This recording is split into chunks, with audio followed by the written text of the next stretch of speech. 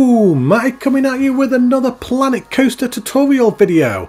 Thank you for joining me, welcome to the video. And here we are back in our tutorial park. Now what I thought I would do today is just go over some backstage staff areas.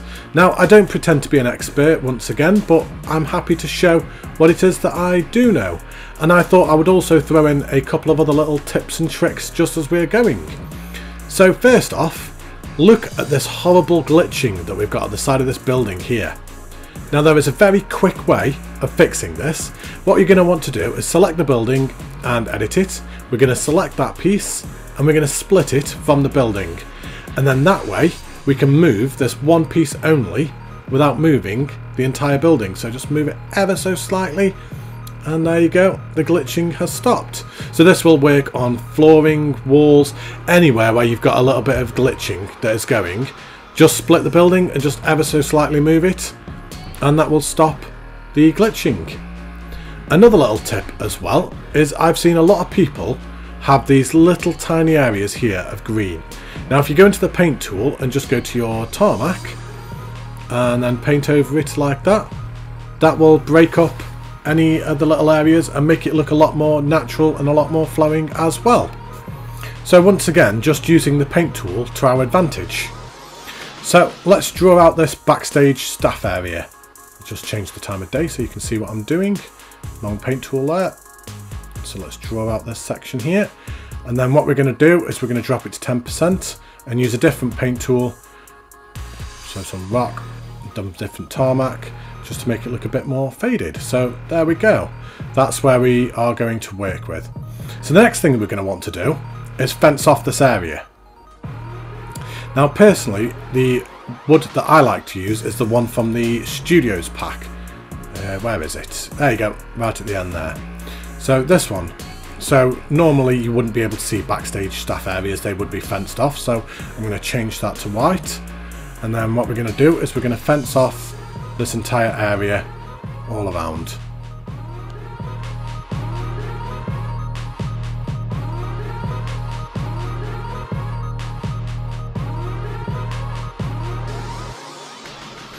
It comes over a little bit at the end, but for the sake of this tutorial it doesn't matter. Now what we're going to do next is we are going to select this middle piece here. And what we're going to do is we are going to rotate that 30 degrees.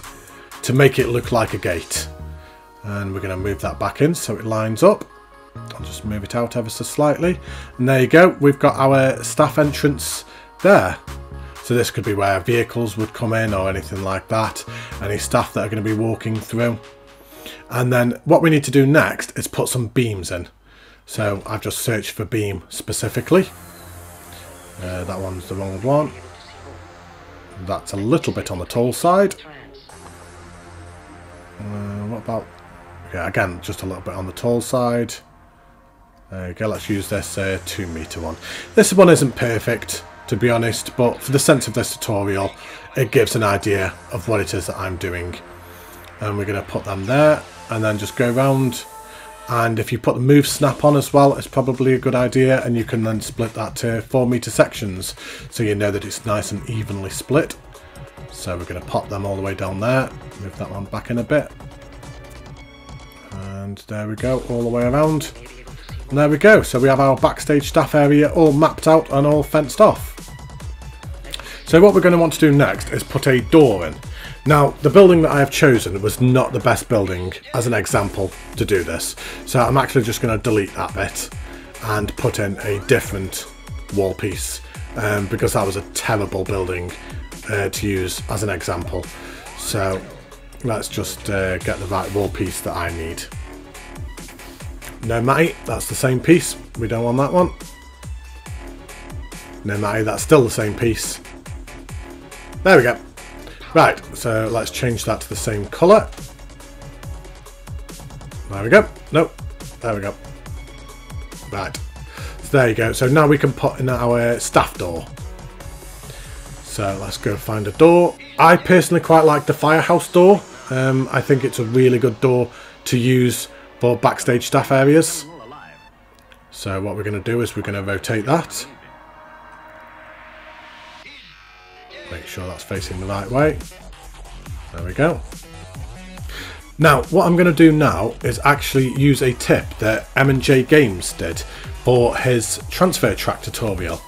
Now, what he does is he actually puts 3 other doors all going around the building to give a frame for the door. And when I watched that tutorial, I thought, what a fantastic idea. Now, I highly recommend going and checking out that tutorial on M&J Games' channel. I will leave a link for their channel down below in the description. But Michael makes the best transfer tracks on console. I'm not going to be bothering to do one on my channel because I've never even done a transfer track yet. So I don't pretend to be an expert at that. So I will send you his way for transfer tracks. But there we go. We have this frame for a door here. So what I'm going to do next is get all these 4 door pieces. And what we're going to do is we're going to move that up. Now, you might be wondering, why are we moving it up? But you will see in a second. So let's just move that up so it's off the ground. Just move that up ever so slightly a bit more. There we go. And we've got this little gap here at the bottom. Now, what we're going to do is we're going to go into the framework. It's like the Matrix. Let's go into the framework. And we're going to find this custom support, the 1 meter one. And we're going to put that a little step here. There we go. So we've got a little step just coming out of the staff room. There was a little tiny bit of glitching. So once again, just using that technique of just moving it to stop the glitching. And there we go. So we've got the backstage staff door that comes out with a little step. Now what we need is some power. Power. I built this little electric box. Now this is just 2 pieces. And all it is a cuboid, the extra small, and then the TV screen mounted wall piece. So if I just drag that out, it's just literally just one of them. Just push back in there. That's it. 2 pieces and you've got a little tiny electric box. Fantastic little piece for adding realism to your buildings. So we're going to put that just there. Just moved across just away from the door just ever so slightly. And there we go, we've got another electric box. And now what we're going to search for is cables. Not in scenery pieces, Matt, in the create bit. So cable. Make sure we're in the right bit, there we go. Now this 4 meter cable piece is amazing. I use it so much. Well, what we're going to do is we're just going to add that to the electric box here. So put it underground, leave it above just a little bit if you want to, just kind of like creates that little tiny dome on top. I quite like having that personally. And there you go, it connects to the ground. Now we're going to move this against the wall. There we go. And then we've got our cable. Now what I'm also going to do is rotate 190 degrees. And I'm going to move one across here. Let's move that up a little bit. And that is to power our aircon unit. So let's just get rid of that cable because all we can find is cables at the moment. And let's grab one of these aircon units. And what I'm going to do is attach that to surface. So stick to surface, align to surface. There you go, so it's all lined up nicely. There we go, let's move that across. And there we go, so we've got our aircon unit on the side of the building that is now being powered as well. So again, just that extra sense of realism. And if you really want to go whole hog at this, get some steam coming out of it as well. So you just want to get the jet steam small. You don't really want the large steam, it's just too much. But we're going to rotate that. And then let's line it up. So make sure that's in the centre. There we go. That's nice and centre. And let's put another one up there as well. And there you go, so you've got an air vent with steam coming out of it as well. Again, just that extra sense of realism. And now we need to start decorating. So I highly recommend having the Studios pack for this. So we're going to go into content pack and literally just limit it to Studios. And now it's just a question of just filling it out with various different things from the studio pack. So chain link fences leaned up against the wall is a really good piece. Wooden pallets leaned up against the wall is a good piece. But first thing we're going to do is put some lights above this door. Just when the staff are coming out, they're going to need to have this well lit. So we're going to rotate that 30 degrees and then just move that in there, just above the doors, like so. So we've got some spotlights just as the staff come out of that staff door. And now let's just start filling it out. So this manhole cover is a really good piece. So we're going to drop that there. That's it. And turn it off because you don't want it to keep blowing off. So we're going to put that as stationary. So there's the manhole cover.